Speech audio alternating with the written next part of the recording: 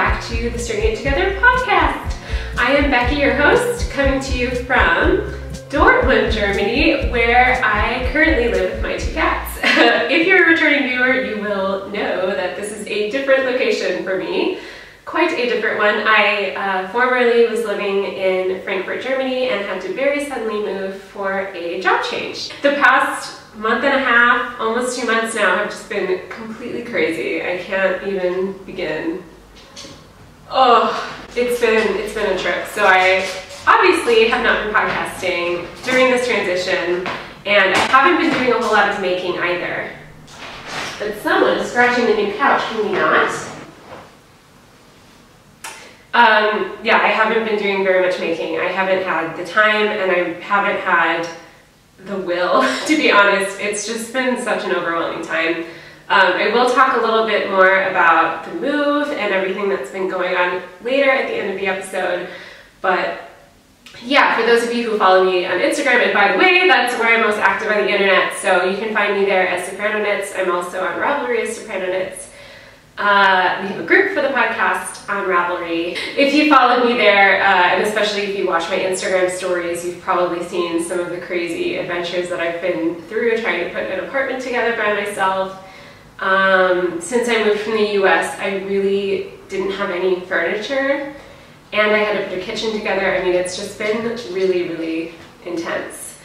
But I'm happy that things are finally feeling a little bit settled, and that I'm feeling like knitting again, which is really awesome. So, let's get started.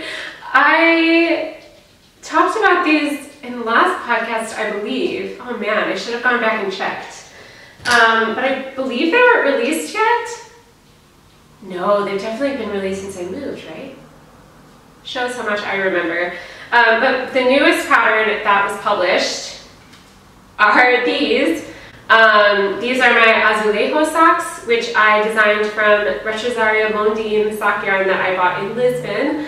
And the pattern itself is inspired by Lisbon. Azulejo means tiles. And this textured pattern, which I'm not sure if you can see very well from back there, but I will be popping in some pattern photos, is reminiscent of tiles. And yeah, if you haven't seen pictures of Lisbon or Portugal and these beautiful tiled walls that are literally everywhere, you need to go look at some pictures and then put it on your to-visit list because it's so beautiful. So yeah, it's up here and it's also going across the foot, and there's also a sort of faux picot edge here at the top, and that kind of reminded me of all the terracotta roofs everywhere. And yeah, so if you missed it, because I've been gone for so long, I did just want to mention that those are up on Ravelry to be purchased. I will put the link to my Ravelry store below. And I have another pattern that you guys haven't seen at all because I've been working on it in the, God, I almost started speaking German, in the time in between when I've seen you last. And these take a little bit of prefacing, I suppose.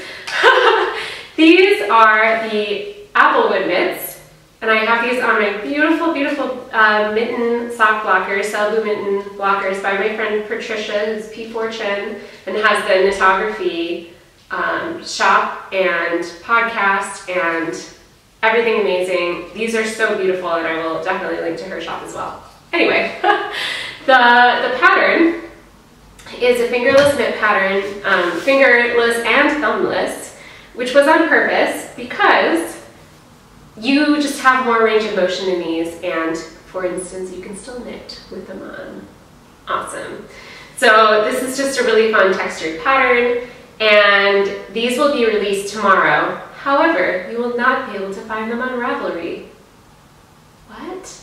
You guys, there's a new kit in town. If you haven't heard about it, it is called the Making Things app, and it's awesome. So they approached me a couple of months ago and sent me a message asking if I would be interested in having my designs on their app and just offering more information. And I was like, yeah, sure. I mean, I'll get more information. And they set up a Skype interview actually with the CEO, Megan.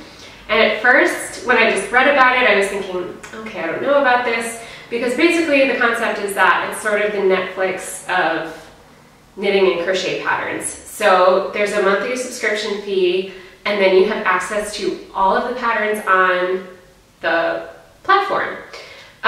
So you can look at all of them, which is a cool concept, totally. And I knew that, but I was thinking, as a designer, I don't know. Like, how is that? How am I going to get paid for that? Is it going to be worth it? Is it just going to be sort of like open access to all of my patterns and I'll sort of lose some of my rights over them?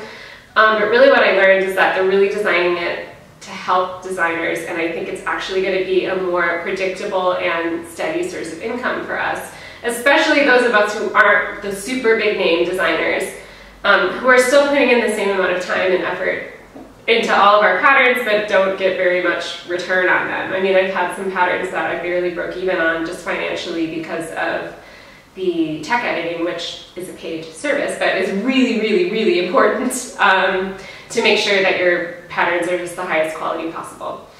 Anyway, so I was really skeptical about it, and as soon as I talked to Megan, I was like, I am on board. I could just tell that they're coming at this from the right place, and that they really, really want to support designers, but they really want to support makers as well. And at the point where I joined in with them, they already had the app in beta testing, and they were getting feedback from all of the people that were testing the app about what works and what doesn't work, and they're going to continue that feedback, and they're continuing to expand it. But it officially launches tomorrow. I've also been working with them behind the scenes, which sort of happened spontaneously. At the time that I had this interview, I was unemployed, which has changed. But I've kept working with them because I've really enjoyed it, and everyone that's involved in this project is so positive and welcoming, and I don't know, it's just like, I just get good vibes from the whole thing. It's really amazing. So yeah, so I'm so excited about it that I wanted to design a pattern for the launch, and that's where these came about. I kind of can't believe with everything else that I pulled it off, but I did. They've even been knit and tech edited, of course. Yeah, so the Applewood mitts will be exclusive to making things for the first month. All of my other self-published patterns that I have the full rights to will be on the platform. If you do subscribe tomorrow, you might not see 100% of my patterns there. They have all been processed, but there are so many patterns by so many awesome designers going up at once that they'll be coming probably in the next week, that 100% of my patterns will be there. But here they are. I really love them. I've gotten really great feedback on Instagram, so I hope you guys like them too. And I'm planning on running a cal for them, which is really exciting. Yay! So if you guys want to check out Making Things, it launches on the 30th, which might be today when you see this. I'm putting a link in the down bar. It'll take you to my designer page, and then from there you can click either on the arrow on the left or the magnifying glass to take you to like search everything, and you can also subscribe through there. If you first visit the site through my link, they're like tracking things with cookies, I will get a little bonus for referring you guys. And I mean, of course, if you end up using that link, I would really appreciate it. It doesn't cost anything extra for you, but it's another way for you to support me if you wish.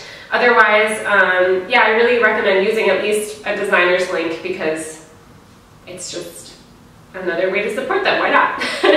So I'm really, really excited about that. There are all these tools in there. I could talk about it for a long time, but some of the main tools that are really awesome are their highlighters, so you can mark your place in the written and in charted instructions. There are, I believe, 5 row counters, and right now they're color-coded, but soon you'll be able to label them. So you can label the different things that you're keeping track of. What I love is there's a timer automatically built in that keeps track of how much time you're looking at the pattern in the app. So when people ask us questions like, how long did it take you to knit that? We'll be able to tell them, which is super cool. They're making a lot of super high quality tutorials. And you guys, there's going to be live support in the app. So if you run into a problem, instead of the usual route of having to email the designer and maybe never getting a response, you can ask a knitter who's on there, like waiting to help you. And I think that that is so cool, and it's really, really gonna help beginners as well. And I just think that this platform is great for all of us, but you know, if our friends wanna learn to knit, giving them this resource and referring them to it is so awesome. It's really awesome. I could talk about it for a while, but we're gonna move on. But yeah, that's all gonna be linked below, like I said. Oh, and by the way, I am wearing my Piece of Silver sweater, which I believe is a pattern by Vera Valmaki, and it was in the first line of magazine. I believe so. And I knit it out of La Vie en Aimée merino singles, and I love it, and I really want to knit another one. That's what's up. Okay, so like I said, I don't really have that much to share with you, but I will share what I have. Since I really have not had that much energy at all to be knitting and stuff, I did pull out my long neglected crochet blanket, which I don't think I've showed you guys in a long time. It's not that interesting, but it's pretty. Da-da-da-da. So here's where it is. It's super, super long. I mean, I think it's like, I don't know, 170 centimeters wide or something insane like that. Because I chained on, I have no idea what the number is, but I chained on enough stitches so that it would be wide enough to go over my bed. But I'm not gonna use it for my bed. I made the decision, like, this is taking forever because I'm doing it out of fingering weight yarn. And also, I mean, I'm using up so many scraps and it's super like rainbow fabulousness, but that's not really my aesthetic, is to have this crazy rainbow thing. So I'm just gonna use it as like a couch throw and something to snuggle up in, and I'm not gonna have it be like a bedspread or anything like that. Plus the cats would destroy it, I think. So I had this plan, some of you might remember, of doing this whole middle section in neutrals. I started doing that actually, and then I like ripped it out because I just thought that's gonna look weird now that I'm not gonna make it this huge thing. So I'm just gonna keep going until it's like an acceptable size for a blanket. It's still gonna take me a really long time because I would say it takes me over an hour to just do one row. So yeah, but it has been getting some love, and it doubles as a blanket while I'm working on it, which is really nice. And whenever I need something just super mindless, it's a relaxing thing to do. So I've been enjoying that. And now Keaton is playing with this. I started a project. I was gonna make more slippers because I knit a pair of slippers before, and I think I left them in the US. I have no idea what happened to them. So I really need a new pair of slippers. And I decided to make them out of Let Low Be. Let me see, do I have all the colors in here? For the soles, which is the only part that I've started, I'm using this dark gray, because then if it gets dirty, it doesn't matter, right? It's on the floor. And then I was gonna marl, because the pattern is, I'm super prepared. I didn't make any notes today. Oh, I can see it. They're called the Malabrigo Loafers pattern. I'll put the designer on the screen, I can't remember.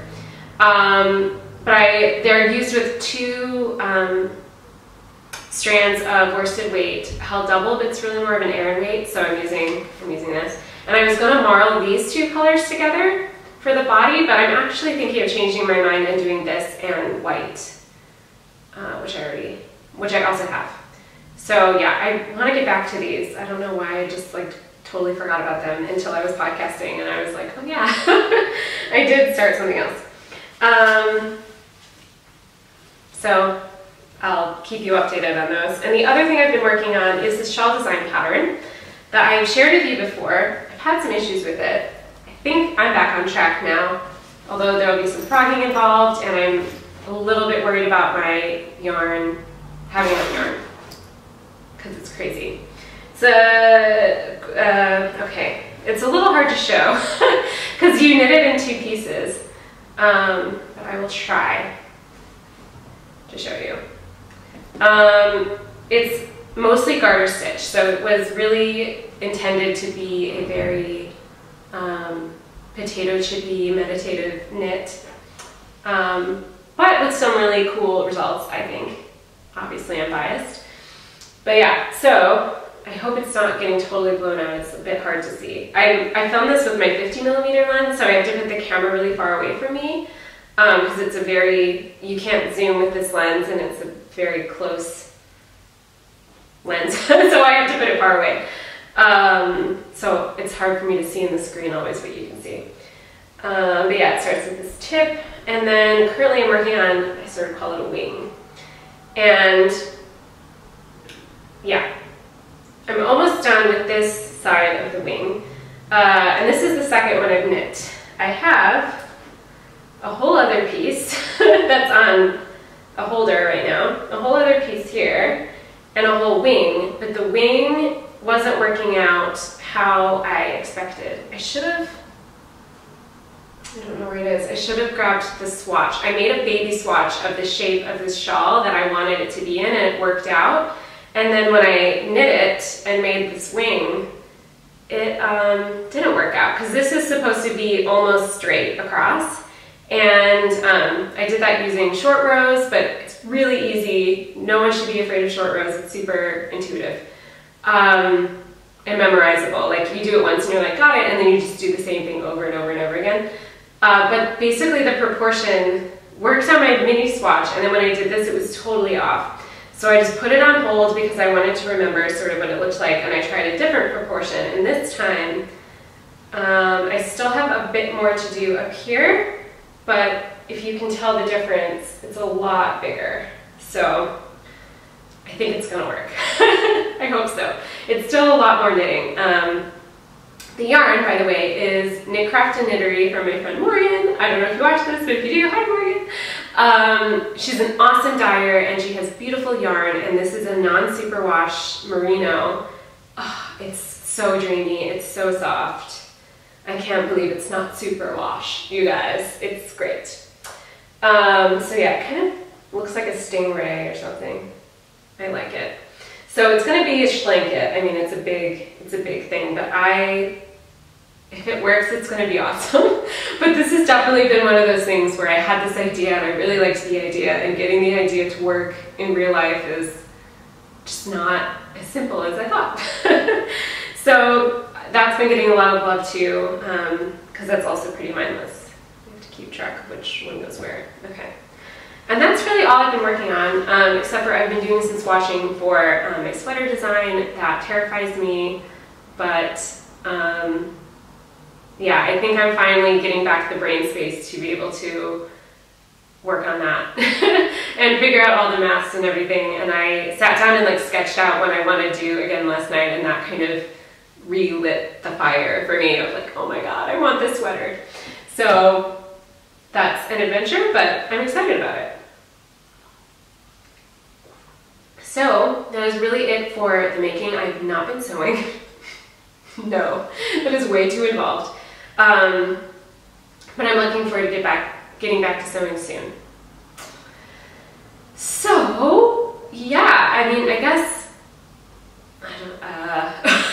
even talking about the move sounds kind of overwhelming. I don't want to go into too much detail, but I am planning on some point, if you guys would be interested in making a video that's sort of like an apartment tour, kind of talking about where I sourced a bunch of the things, because I've been thinking about that a lot. I was able to get a lot of things secondhand and used, and